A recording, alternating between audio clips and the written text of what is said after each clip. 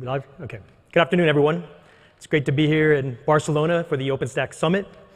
And I'm Joseph Sandoval. I'm the Cloud Platform Manager with TubeMogul. And just to kind of give you a little bit a level set about who I am. So first off, I've been around OpenStack since about the fulsome release in two other previous companies. One, a retail cosmetics company, where I started doing some early iterations of trying to do private cloud in a data center, primarily for PCI reasons. And then after that, I went to Lithium Technology, where I ran a team. And if you saw any of the work that we did at Lithium, we were featured on a keynote last year with some of the work that we were doing with containers and Kubernetes. Also, a lot of other challenges that we face there in regards to getting to public cloud. So I've had quite a bit of background in regards to trying to get to production with OpenStack. And the TubeMogul, I've just been there about 5 weeks now. I joined a team that has been on a similar journey. And it's kind of great because you'll get some of the experience that I had from Lithium. And Nico Bruce, who could not be here, he was going to give a talk. He gave me a lot of the data points that I've picked up since I've been there. And especially now that we're really marching towards our 4th region going live, I'll be able to hopefully give you some takeaways that when you start thinking about if you're running public cloud workloads and you think you have some candidates that you'd like to migrate in, what are the key considerations that you should really factor in that'll help some of that decision making. And I would love to say that this journey was one that was just smooth and easy, but like a lot of things, it's an iterative process, but yet they still were able to be successful. So hopefully the takeaways you'll get here will help you do some planning and be able to save you some of the challenges that we faced as well. So to kind of get into it, just to kind of the prerequisite of like what TubeMogul is, what our company is about. TubeMogul is a company that is enterprise software that is really for digital branding. It's for companies that they want to be able to place ads and be very strategic about how they spend, how they optimize, and get a really quick feedback loop to be able to make sure that they're targeting the right customer. So just to kind of give you some scope of like how active this platform is, in 2015 there was over 12.6 trillion ad auctions that were happening all behind the scenes. All of this, as you're browsing and you're going about, these transactions are happening right when you hit pages. Brands are trying to target their customers. As far as like other part of our business, we have programmatic television, which from that we're able to have 3 billion ad impressions that we're able to deliver through our solution. And the key thing to note about this is that all these transactions happen very fast. So when we say here that we process bids in less than 50 milliseconds, that's really at the end that it could be very, like the highest level of our SLA. Ideally, we're way on the other side of it where we're delivering within just 1 or 2 milliseconds. And overall, from end to end, from when a customer is placing a bid, this must include the round trip that it takes to go out and make this bid on this platform. So really, you can kind of think of it as being like a stock exchange is really what's happening behind there. Companies are going in there, they're bidding, and it's all in real time. So there's definitely a lot of like tax that's put on the system as well as the application workload. And through this, last year, though we didn't deliver all of this, about 5 petabytes of monthly video traffic was being transacted on this platform, just to show you how successful it is, but also the demands that are put out there. As far as like the team that is running this, who's the guys behind the scenes, what is the composition you may wonder about, and they've kind of gone through some evolution, but primarily it's really operation engineers that are the common ones that you find who have data center backgrounds. We have it broken down by our SREs. We have SEs who really kind of do a lot of the bulk, the heavy lifting. And then we have DBAs obviously dealing with like a lot of our stateful workloads and really a lot of the behind the scenes kind of things that really drive our platform. And these individuals are really responsible for keeping things performing and making sure that that we're really delivering a platform that is able to help our engineers serve up their applications.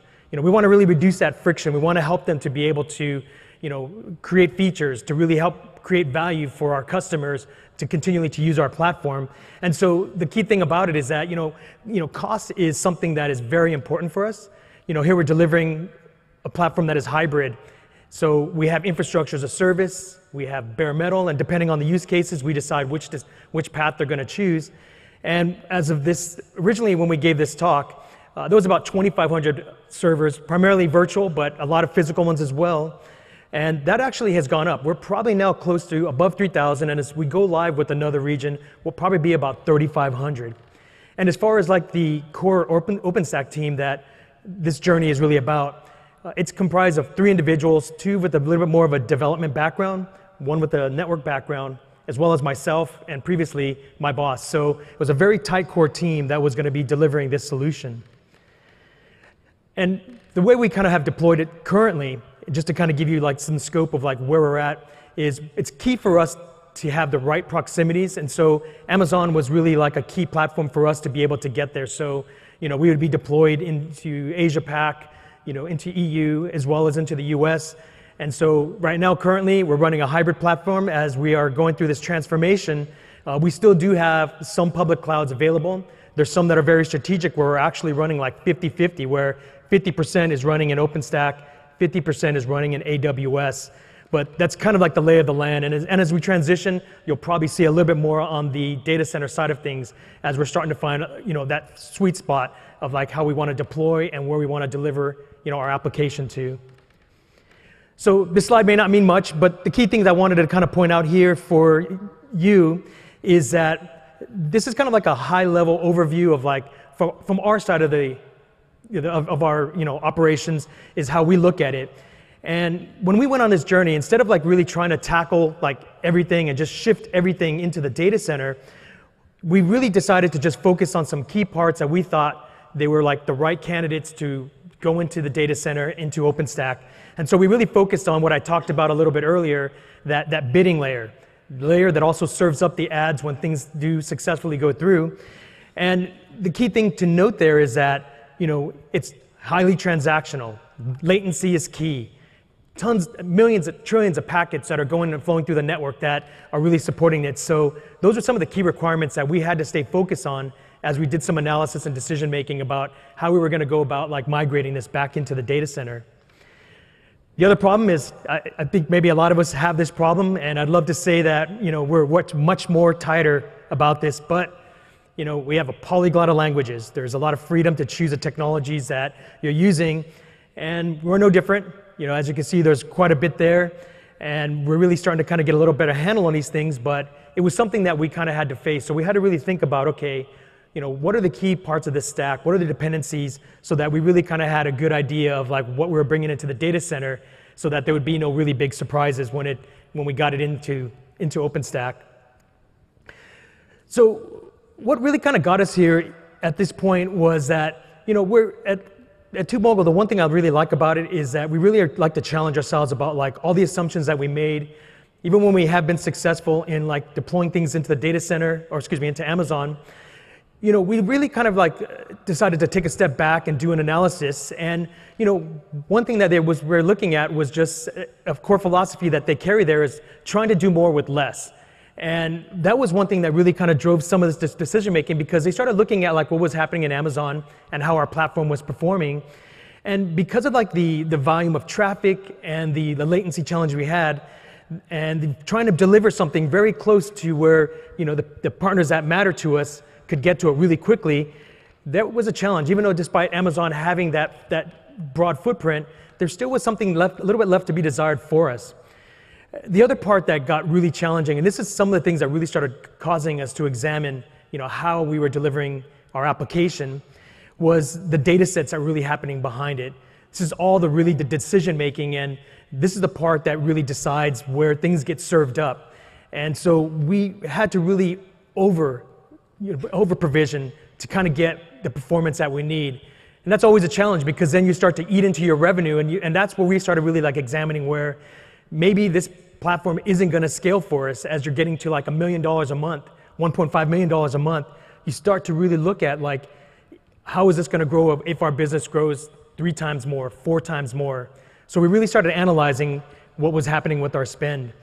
And then the other part of it, as I mentioned earlier, like with the packets per second that were happening, a lot of our choices in regards to instance sizes was really governed by that, meaning we had to really accommodate for like the HA proxy traffic. So we had to actually choose larger instance sizes to be able to accommodate that. So it's really what the drivers that were really starting to make us look at, maybe the public cloud is not where we're going to stay at. Maybe we should look at what we're doing in the data center.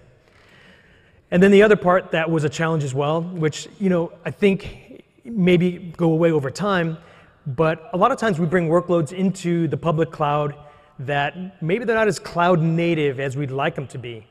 So we're trying to get our applications to get there to where they're very resilient. They're able to deal with kind of like some of the invariables of being in the public cloud. But at times when we would have disruptions without any real clear root causes, that definitely caused some challenges for us in regards to being able to keep our SLAs and to meet the requirements of our engineers. So we decided on a strategy, and this was one that was the initial approach. It was kind of like, you know what, let's bring it back. There's a lot of solutions out there. We could go to the same locations that Amazon's at, hit 3 continents. Let's try to get this done in 6 months. We're going to move quick. We're going to make it happen, and that's kind of one of the things you're going to hear a lot at TubeMogul is, just make the shit happen. And so we figured, hey, get it done, and then we're going to be in Vegas, and it's going to be a good time. So, think that worked? Well, I would say we had to go back to the drawing board. This is actually a little bit longer of a journey and iteration. So, that 6 months went to 3 years. Then we had to decide, well, some of these workloads, some work great in OpenStack. Some are better served up on, an automated bare metal approach. Instead of 2 part-time guys, we had to get 3 dedicated engineers because 2 part-time guys just wasn't enough. And then, how do we keep this thing going? How does it? You start thinking about the life cycle, like the day 2 challenges of like, where is this going? And so we really kind of realized that, wow, this is a lot more. And to just kind of look at my experience at Lithium when I was there as well, we were almost doing the same exact parallel kind of journey because it was also kind of like where OpenStack was at. There was a lot of rapid development, and so people were still kind of figuring these things out. So that strategy is ideally where they started at. It's kind of where we ended at. So if anything, I would just say be a little bit more pragmatic about how you approach this. Just set small iterative milestones so that you can kind of successfully reach it. So as far as like the things that you should be asking yourself when you talk about like TCO and like even considering should I bring things back into the data center, you should really look at, as like talked about earlier, we could have made a case to bring everything back. But I don't think that we would have been successful in taking that approach. We really were very discreet about the things that we should bring on board. So consider what the infrastructure you should be moving, as well as kind of like, when you look at even just the instances that you're using in Amazon, you got to realize that it's not like you're comparing like 2 types of apples. Or the instances are different, performance are different. Great thing about being in OpenStack is that you can architect the type of hardware that you're choosing. You can kind of be very deliberate, especially if it's like something that is very like CPU intensive. So coming into that thought about being CPU intensive, you start thinking about things like, can we get more dense with what we're doing? So you have to really think about your ratios of like how you want to overcommit. And to be transparent, we know we had some challenges there. We had to really figure out that, hey, maybe some of these apps are not that resilient. CPU still can really affect how they perform. And there's other things that come into it that you want to like kind of consider, in regards to just kind of like the OpEx efforts, because a lot of times you don't have to absorb that when you're in AWS. You just kind of skip that underlay, and you skip all like the engineering to bring something up. But you have to count those things in there. You want to be fair. You want to make sure you're looking at things from all angles and to really be able to make sure that this is the right decision. And as well as kind of like, like when you start looking at your design, like are you designing for, bulletproof, I'm going to be up, 5 nines, or is it some trade-offs? Can you think about like ways to, enable high availability, shared nothing architectures? There's a lot of ways that you can tackle it, but these things will like dictate like how your TCO will work out. And as well as kind of like, when you really are starting to build up your stack, where's your team going to really build these things at? How are they going to test things? This is where it comes back to the day 2 challenge. I think we're starting to hear more and more of that in the OpenStack community about like how do you go about upgrading something, or what if you have like a 0-day exploit that needs to be patched tomorrow? How are you going to address that without blowing up your environment and all the workloads that are running on top? And one thing that I think is really key, and I'll probably get back to this towards the end of the talk as well, but it was part of the journey for us as well, is how well are you at managing your public cloud, or even how well are you at automating your infrastructure? I think if anything, that's one of the biggest metrics that will allow you to be able to decide if it's going to make sense to be in the data center or if you should stay in public cloud. And then as well as kind of like, where the locations you're looking at. For us, the thing that did kind of come up for us, so we have 2 locations in the US. We have one in Amsterdam and one in Hong Kong. And the one thing that did come up with our Hong Kong environment was in regards to like our network provider, costs are a lot different. So these are things that you need to consider about like where you're deploying to. So these can affect like the overall impact of like what it's going to cost for you to get there. But if we had to boil it down, we really had to kind of get to like the key things for you to really think about and to be able to, really simplify like this analysis is really to go after your public cloud providers. That's kind of what we did. And, it's funny because there's no shortage of TCO calculators that are going to tell you that Amazon is going to be that much more cheaper, Azure is going to be that much more cheaper. I've been with like, some OpenStack distributions where we ran TCO analysis that showed us to be way cheaper to be in the data center. And really, you're at an advantage, meaning your exact costs, what your OpEx expenses are, everything behind the scenes that they don't.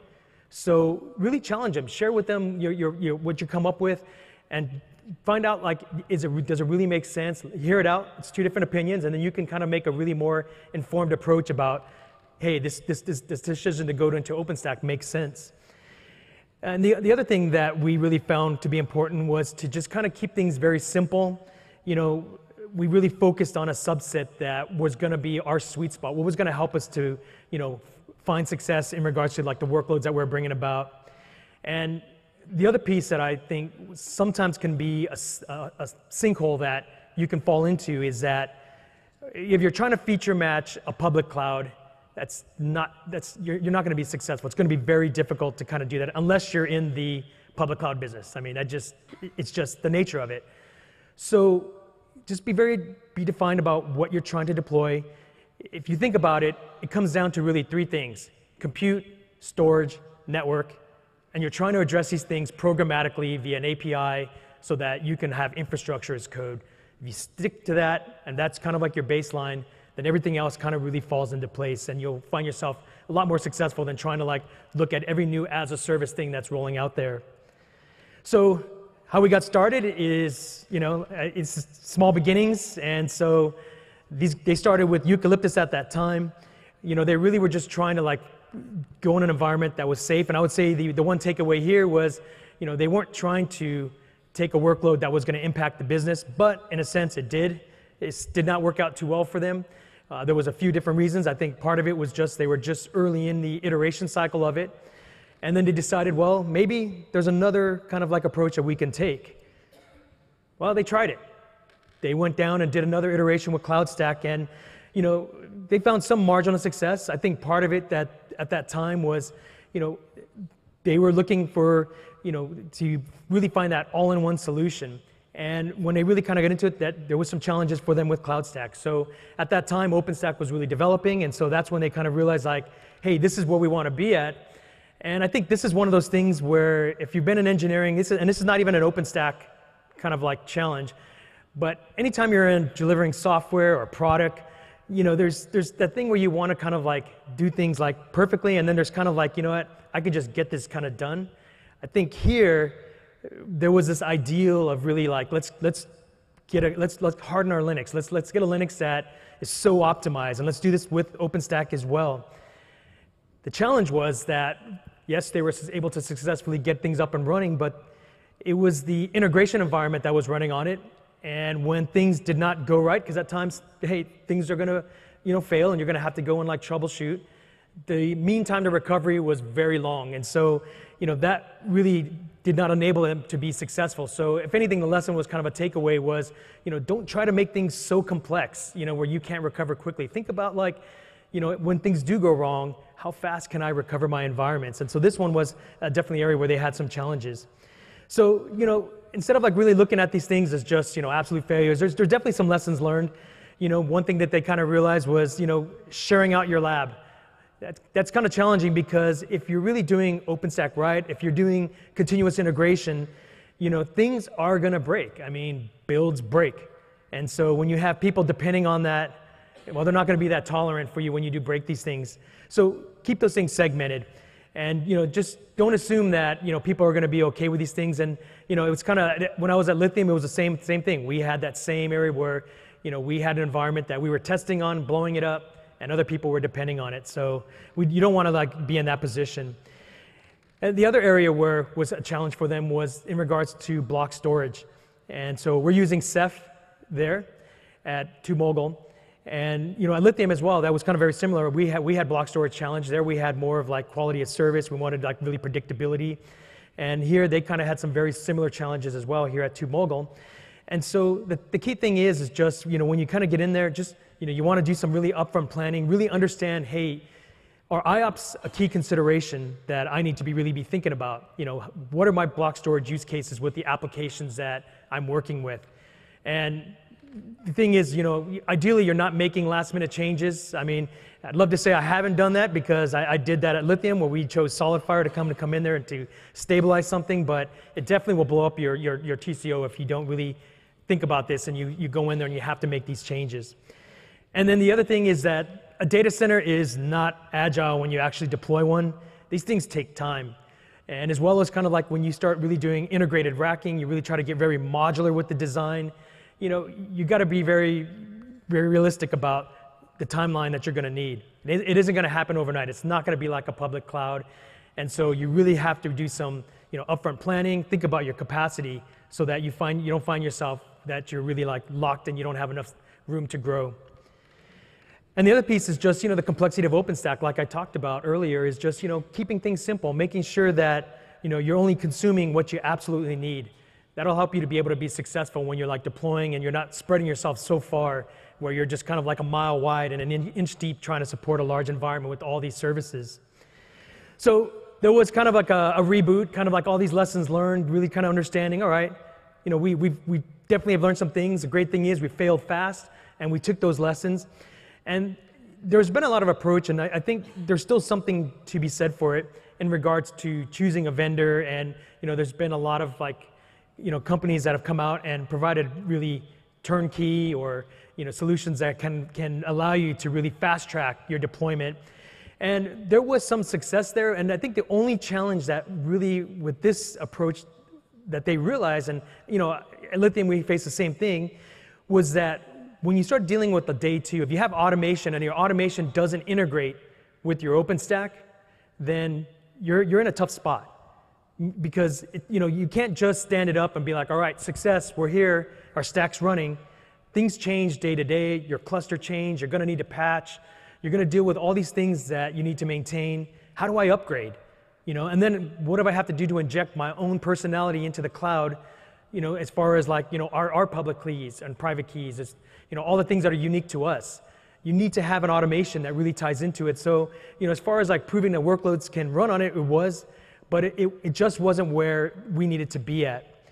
And so finally, at this certain point, we kind of out of that maturity, out of all these things that we learned, the thing that we kind of got to a point was that, we decided to use Ubuntu, and it was almost kind of it met the majority of our requirements of what we needed from a distribution, but yet we could really put it into a framework that we could serve up the platform in a way that would allow us to have that life cycle management, meaning that we're using Puppet in our infrastructure. We have Jenkins jobs that run. We want to be able to make sure that we're treating it like an application so that if we can test things. And that's the key thing. You want to be able to know if you need to make any changes that you can test them out ahead of time and know that your infrastructure is not going to blow up. That's the thing for us is that this thing is going 24/7. We need to find ways that we know that we can go in and do maintenance and feel confident that things are going to work. So that kind of gave us that really ability to say, all right, we can kind of move forward. We're going to get into production. And so initially when we went in there, we had, traffic switch went great. The initial footprint was a 40% footprint decrease. And as I mentioned earlier, there was a few different components that we picked out to deploy. And we chose the ad platform piece of it. And the great thing is we got that density. So great, it was a very good approach. And because we were using bare metal, we were able to kind of decrease a lot of our load balancer footprint. So that was a tremendous win for us in regards to what we were doing there. And the thing that did kind of come up is that a lot of times you feel like you kind of got a good handle of how your application is communicating, how it behaves. And what we kind of learned is that it's not always that easy, meaning, when you start moving things, you start moving environments, you realize that there's dependencies, and especially when you kind of run in this hybrid kind of approach, you start seeing who's talking to who and who's dependent on who. But for us, it was a good chance for us to kind of actually really kind of close the loop end to end on what our application was doing. So we are now running kind of in a hybrid environment. Things are kind of great. Our VLANs, we're running kind of VLANs on bare metal, able to kind of bridge across to our OpenStack and all the data services. And like I said, we're in 3 different locations as of this last quarter. And the great thing is we're getting our last location for this year in Hong Kong going live. So the team has done a tremendous job at being able to get these things deployed. And we feel very confident that this is not the end of it. We actually have plans now to move forward into other locations. So what does this all mean? How does this roll up? What can you really take away from it? Well, plan for that learning curve. I mean, there's parts of it that are challenging, but the great thing is, if you look really at OpenStack and the last few releases that are out there, you notice that a lot of the feature development is kind of slowing down somewhat, and the focus now is on stability, performance, and that's great because now you have a chance to really kind of catch up. So, spend that time really to get up on the learning curve of OpenStack, understanding the services that are key to you and that are going to help really drive your success there. And then have a good design phase, really do some upfront planning. I think some of the earlier iterations were, very quick, let's do this. And I think with a little upfront planning, there may have been a little bit more, better requirements gathering, understanding of what was being trying to accomplish by even going back into the data center. And really look at the makeup of the team who's going to be running this. Do they have the right skill sets? And do you have enough time to be able to do this? Because at the end of the day, TubeMogul is not going to be known for running OpenStack. We're going to be run for our real-time bidding platform, and that's what's core. So we need to really be able to kind of show back to the business, why are we doing these things, and is it worth justifying the costs and time that we're putting into it, and bringing in OpenStack back into the data center. And really being clear about kind of like I said earlier, the features that you feel are valuable, and mapping these back to your applications and the application logic and your business use cases. Are these things really tightly aligned so that you're going to really get that ROI that you're looking for, that TCO is going to be there at the end of the day when you get out? Because it's not about you can do all this upfront analysis, but it's always about that post TCO that's going to really be hey, this was the right decision. And for us, the one thing that we kind of learned was it's almost what new lesson am I going to relearn today? And I think this one was one where when we started switching things and moving things back into the data center, there's a cost between things that are talking between the public cloud and your data center. So really be ready to adapt quickly, understand what things are talking to what, and really understand that impact, because there's going to be a financial impact a lot of times if some things are really chatty or talking a lot. And even though we initially focused on the packets per second that we were delivering, we also realized that there was a lot of other bigger data behind the scenes that we're communicating as well. And like I said, sometimes you think you know everything about your application or even how it's going to behave, but we move things into OpenStack, and we started realizing wow, there's a lot of packets happening here, and we'd hit this error with IP connection tracks being full. So you start relearning these new lessons about how your application behaves. So just be adaptable, be observant. I mean, that's probably the biggest key thing is just having a team that can really observe and watch how your application is behaving, because you want to be able to give that visibility, create those dashboards and that monitoring so that your engineers can really understand how your cluster is behaving. I think that's probably one of the biggest challenges that you're going to face in OpenStack is when someone says, hey, it's slow. And you have to go and kind of really peel back, well, what's slow? Is it what you're running? Is it the OpenStack? So these are things that you have to really kind of think about. So to answer the question, was it worth it? Well, for us, there was a 30% cost savings. We definitely had a reduction in our server footprint. When I talked about earlier, when we had the unpredictability of the network and being able to kind of really understand what was happening, having that end-to-end visibility, for us was important. And it really helped us in regards to troubleshooting different parts of our stack. And I think there's probably something that is outside of TCO that I would say that this journey kind of, or actually two things that this journey kind of gave us. I think one that I think is great about the OpenStack community is that they've done a great job about really putting open source first as a strategy. And for us, there was a lot of lessons learned. I think in my career, I've consumed open source, but was I really being a part of the community? Was I really taking full advantage of sharing in the development cycle, giving feedback, and getting into OpenStack? If you allow yourself, it's a great opportunity, and these things kind of carry over into like all our other toolings as well. Now we kind of have this as our standard. And the other piece for us as well was just kind of like, how we got better at a lot of our automating and how we were starting to approach our infrastructure. And so these are things that really made it worth it for us. So as you go about that, I would say, aside from the TCO and the gains that you could possibly get, the open source journey itself, as strategic as it is definitely worth it as well. And it's definitely another side benefit that you're going to gain. So appreciate you listening to me, and just want to say thanks for taking the time to hear the talk. Any questions?